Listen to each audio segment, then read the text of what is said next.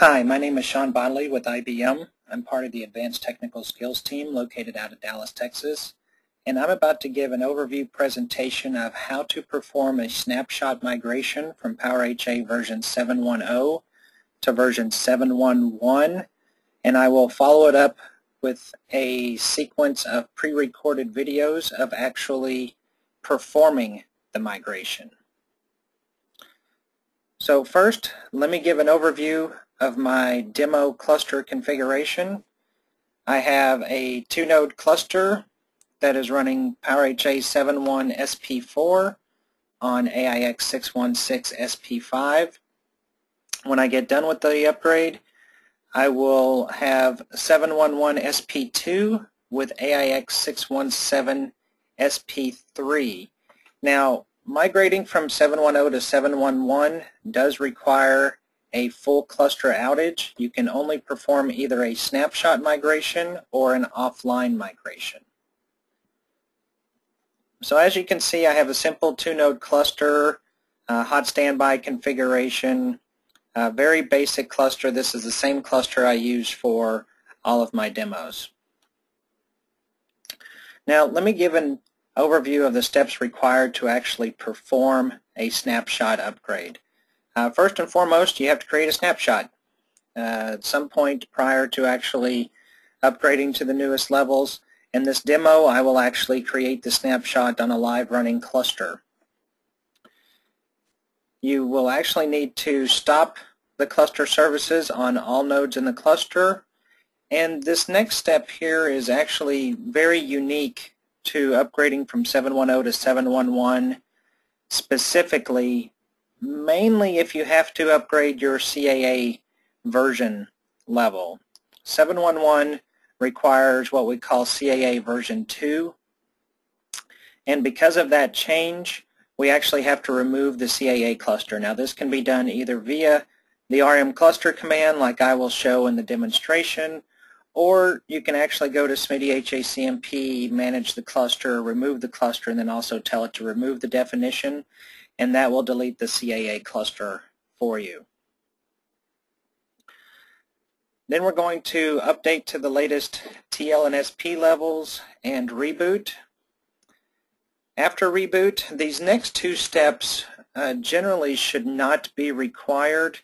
If you already are starting with the 7.1.0 cluster, the Etsy cluster R host should already be populated. However, in my early testing, when applying the updates, it did actually overwrite the Etsy cluster R host file. So it's important to check it and make sure that the contents are there.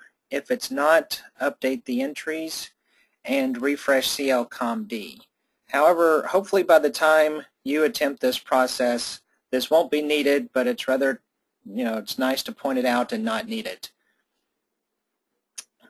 Then uninstall PowerHA. With a snapshot upgrade, you actually deinstall the previous version, install the new version. Then we're going to manually run CL-convert snapshot to convert the 7.1.0 snapshot to a 7.1.1 format.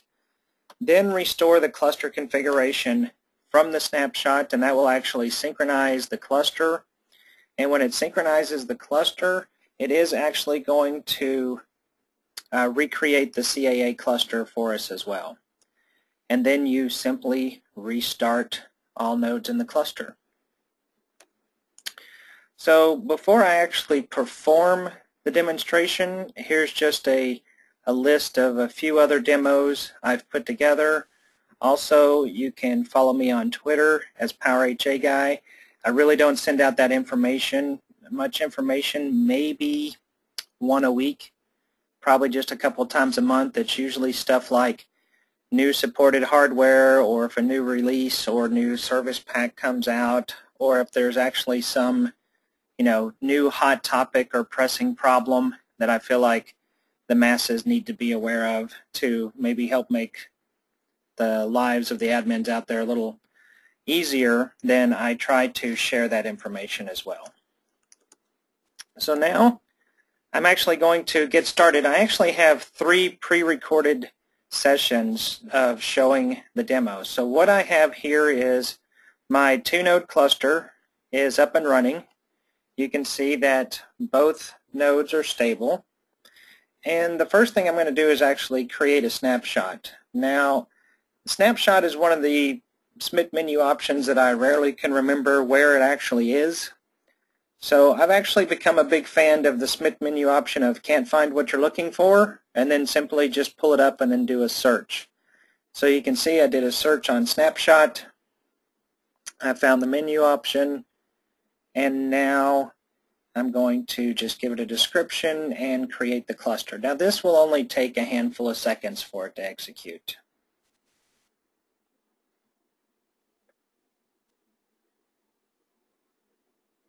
So while that's running, if you look at the bottom of the screen, my cluster status, that's actually a tool called QHA. You can actually download that offline. So now I've already created the cluster snapshot. I'm ready to stop cluster services on all nodes. So you can do that from one side. So what I'm doing here is telling it to stop both cluster nodes and bring the resource groups offline. In my case, it's only one resource group.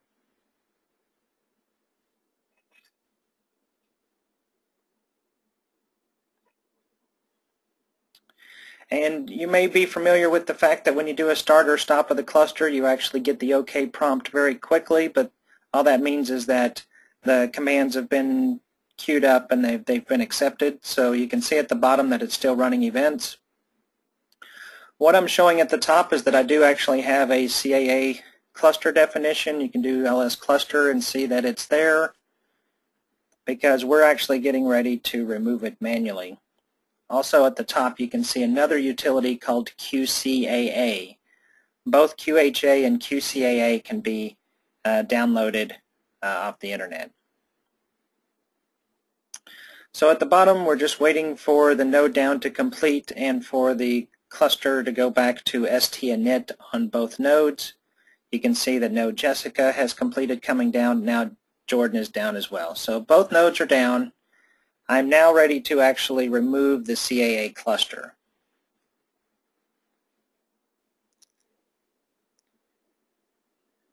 Now, removing the cluster, this is actually going to take a minute or two. So while I'm actually going to advance a few seconds in time. I promise I'm not going to skip anything that you need to see. I'm just getting ready to perform the update.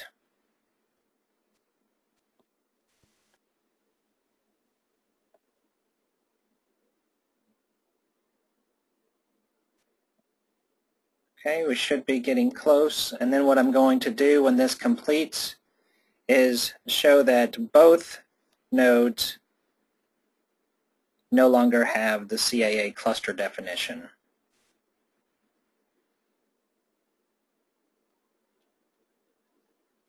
So you can see the CAA VG private is gone. When I run ls cluster, it tells me there is nothing. So now I'm going to do the same thing on the second node. You can see that CAA VG private is gone and that there is no cluster services. So now I'm going to go ahead and perform the update to TL7SP3. Once I kick off the install, this actually runs almost an hour in my environment. So once it starts, I'm actually going to swap over to the second recording that picks up with I've completed the update and I have rebooted the system, and we'll see in the second video that I start with the TL7SP3 updates.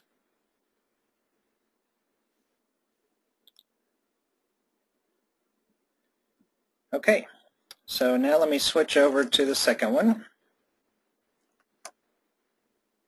So here you can see that both have been rebooted. I'm just verifying that the levels are TL7SP3. I'm also showing that I have 7.1.04 of the cluster installed. So what I need to do is actually remove the cluster file sets on both systems. So I'm just doing this through SMIT remove cluster.asterisk.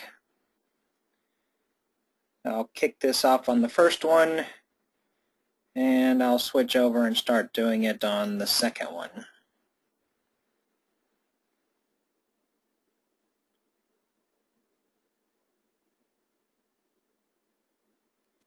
So we've got cluster.asterisk running on the second one. Now this actually takes about 1.5 minutes for it to finish executing. So I'm actually going to bump up about 1 minute in time while this is running. I promise, again, you're not going to miss anything. I'm just speeding this along to make it more time efficient.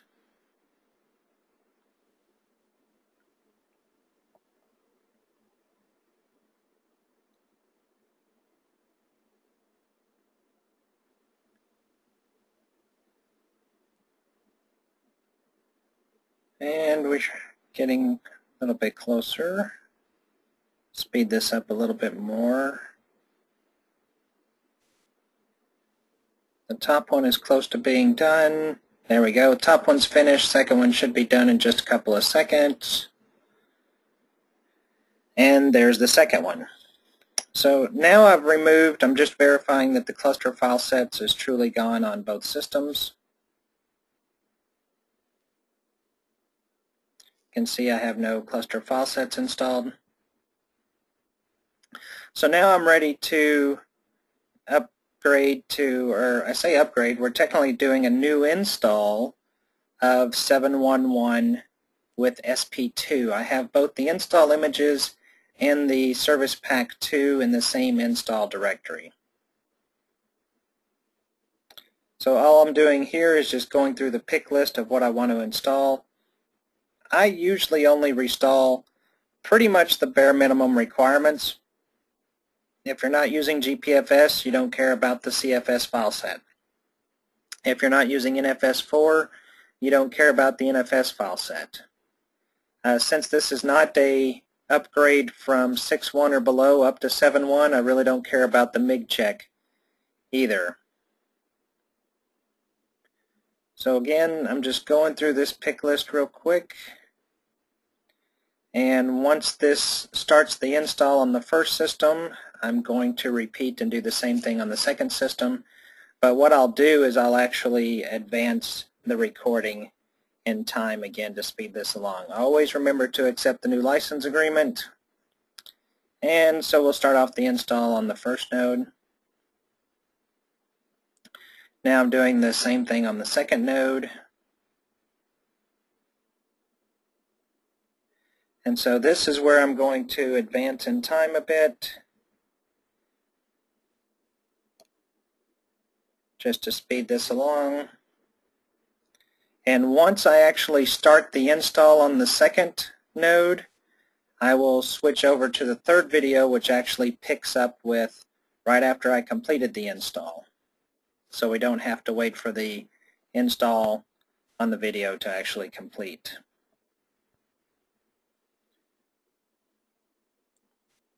Okay, so now that's off and running on the second node. I'm going to go ahead and click over and change to the last demo. So there is both screens. The 7.1.1 update is completed. So now what I'm doing is switching over on the first node over to the snapshots directory, whereas the snapshot is saved that I created as the first step. So now I'm going to convert the snapshot. The -V tells it what version am I converting from, which is 7.1.0, and then what is the name of the snapshot file. Now as you can see here, the actual clconvert snapshot command is actually saved in user ESS bin cluster, but in a conversion directory. So I'm going to just rerun that command again. This too will also only take just a handful of seconds for it to complete. The conversion is fairly quick. And then we have to remember to also still verify the etc cluster R host, and I'll show that again in a second before we apply the snapshot. So I'm just showing on the second system that I do have the 7.1.1 stuff. There's my entries in etc cluster R host, so in my case they didn't get deleted, but in some of my previous tests on earlier versions it did get overwritten. So the R host is good on both sides. I don't have to refresh clcomd. So now that I've converted the snapshot, all that's left is to restore the configuration from that snapshot, which will push the configuration across and recreate the CAA cluster, and then also turn around and restart the cluster services. So again, I'm using the option can't find what I'm looking for, did a search on snapshot, going to tell it to restore, chose the snapshot I wanted, and let it run. Now this will actually take, in my test, it took just a bit short of 2 minutes for it to actually finish. So while this is going on, I'm just showing on the bottom that I still don't have a CAA cluster configured. So I check the topology and I check the disk output every so often to see when it gets created. And that's about the only thing that's going on during this time. So again, I'm going to advance in time several seconds. You can see I still have no topology at the bottom.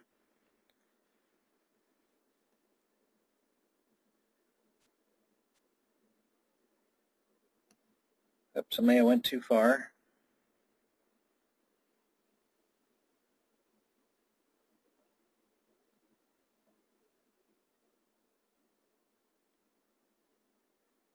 There we go, now it's back.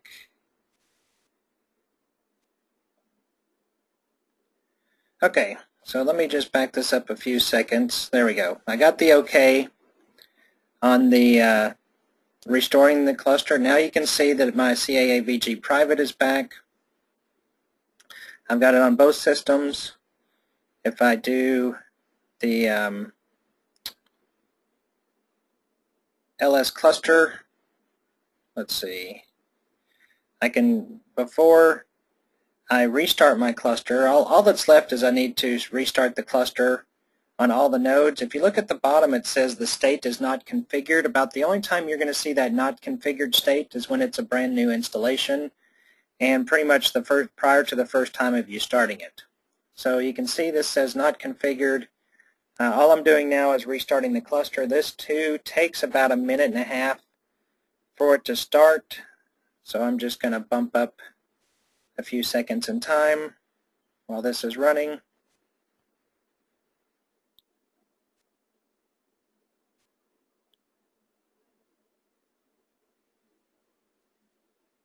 So again, I've got the OK, but you know that the events actually haven't started at the bottom yet. And while we're waiting for that to execute, I can show you that if you're familiar with the contents of the CAA volume group previously, there were file systems called CL repos 1 and 2, and now in CAA version 2, those file systems no longer exist. So you can see at the bottom that we are now running the resource group acquisition on Jessica. It's acquired the service address, the data volume group, and ran the start server script. So Jessica is up and running now. It's stable. So now we're just waiting for the second node to rejoin the cluster.